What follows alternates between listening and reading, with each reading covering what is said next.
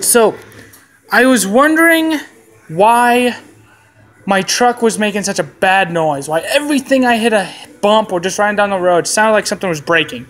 I found out what it was. First thing there, I thought, let me get a flashlight real fast. It was this, right here, this part. I thought it was moving just a little, making a noise. I found out what it was. After inspecting and everything, watch this. That's not right. These bolts here are looser than anything. And it's just horrible. I was wondering why I was doing it. It got so loose. It should be like this.